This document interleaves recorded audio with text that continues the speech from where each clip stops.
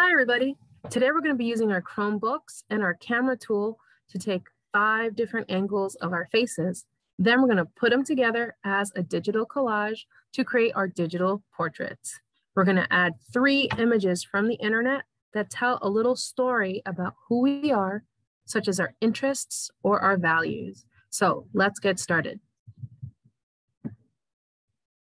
I am going to share my screen. Wonderful. And I'm going to type in our digital art tool called Kleki, KLEKI.com.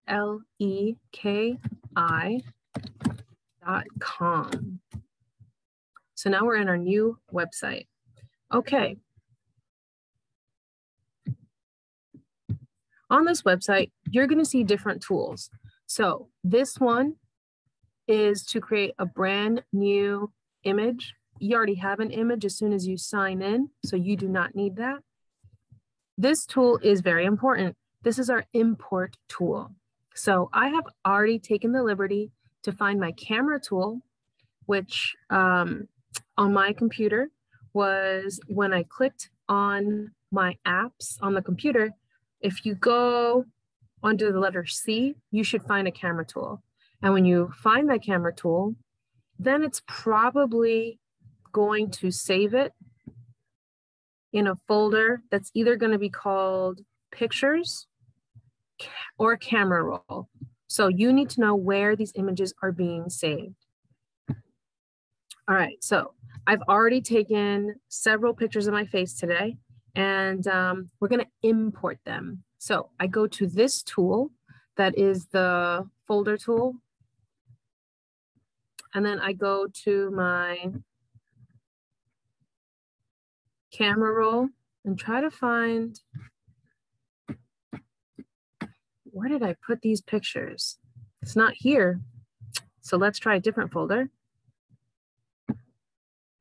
Camera roll. So you can see that I took a lot of pictures of this project and then I tried it again because I didn't like it. So I want you to be able to like your photos. So it took me 2 tries. So let's see, I'm gonna do my frontal image. This is the left side, right side, head tilt up. This is an example of head tilt down. This is a combo. This is a head tilt side up, and this is the opposite. This is a head tilt side up in the other direction. So I'm gonna pick which 5 pictures of myself I like the most, and then I'm gonna import them into my Kleki canvas. So I like this one. There you go. Now that we have imported an image, I want you to make sure to click on as a layer. Aha. Now we're going to adjust the position of the imported image. So you can move it wherever you want. I'm going to put mine in the center, and I'm going to use the corner to resize it. That big. Okay. Now I'm going to decide, where is this going to be? This is your decision.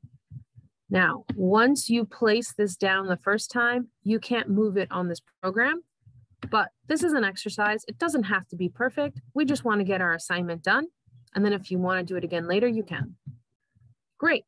So there's my canvas with my first imported image. Let's add some more. I'm going to click on my import button. I'm going to click on this image. I'm going to add it as a layer. Now I'm going to adjust the position. Where do I want it on my canvas? And the size. So I'm going to make it smaller. It could be as big or as small as you want. And I'm going to make myself looking at myself. And I'm going to put it to the side. If your backgrounds overlap, the image that you are importing is going to go on top. So that's another important design decision you have to make. I'm going to put it right there. And I'm going to click OK. All right, there you have it, my second imported image. Let's import a third image. Let's do the other side. All right, I'm going to import as a layer. I'm going to adjust the position and resize. So adjust, I'm going to use my corner and I'm gonna move my image to my desired location. We're gonna be erasing the backgrounds using the eraser tool, so don't worry about the backgrounds too much. Click OK. Now we have 2 more to go. Let's import. Let's find the head tilts. So here's where you have some choices. I'm gonna pick my head tilt down. I'm gonna import. Oh, what did I just do? I'm gonna cancel. I made a mistake. I clicked on it. It's gonna be funky. So let's import it again. Now I'm gonna click on as a layer. My mistake was that I clicked on the image. And when you do that, it's selecting the part of the image as if that's the only part you want imported. So don't make the same mistake I did. If you did, you can just hit cancel and that's it. Now we're gonna adjust our image again. We're gonna move it.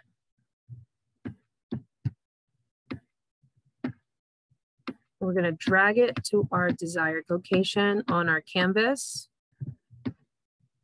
And I want it up there. And this one's gonna be a little bit small because it doesn't, all of it doesn't fit. There you go. Perfect. And then I'm gonna click OK. And I have one more to import to complete the fulfillment of the assignment. If you want to add more images, you can. I'm going to click on this image. I'm going to add as a layer. And I'm going to adjust the location of my image. And I'm going to move it and resize it to my desired location on the canvas. There. So now we have 5 images and they're all working together. There's a conversation happening between them. Now I'm going to click OK. And that is the end of part 1. All right. So let's take a look at what happens when we add 5 different images. We are going to click on this part of our program. And you're going to see 5 layers because we have 5 different images imported. This is where we can really start to play with our images and overlap them. So for example, if I just browse and float my mouse, it gives you a sample of which image you're talking about. So if I'm like, oh, I kind of want to change my mind. I want to move my profile image, the side image, to another part. So I can click on that layer. And then we're going to try to move it, although you can't. Let's go to edit. You can resize. You can transform. But here's the tool we're really going to work with. We're going to use our eraser tool, and you can find it underneath this paintbrush tab. So down here, I want you to use the eraser tool. So click on eraser, and the size is kind of the size of your eraser, okay?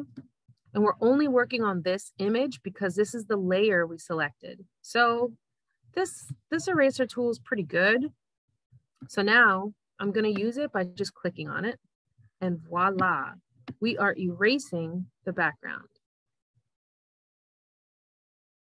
So I have a lot of experience drawing, but I recommend our eraser is smaller, maybe a size 20, 25, somewhere in between. That way you can really eliminate your background. And then you create a smooth, seamless digital collage. So if there's people behind you or stuff behind you, you can just erase it.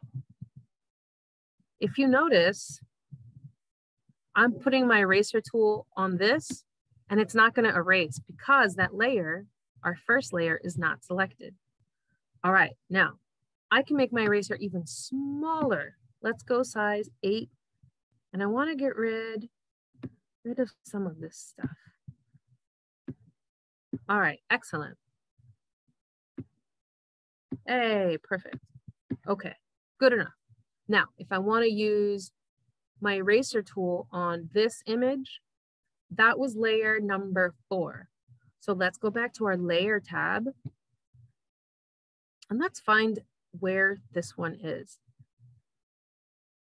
We can float our mouse over it and we see that layer 4 is the fourth one. 1, 2, 3, 4. Layer 1, don't touch. That's just the canvas. So leave that alone. All right, so now we're on layer 4 and I'm gonna use my eraser tool. That's too small for what I wanna do. So go to your brush tab, click on the eraser tool, and then try the size that best suits your needs. I recommend size 23 if you have a large background to get rid of.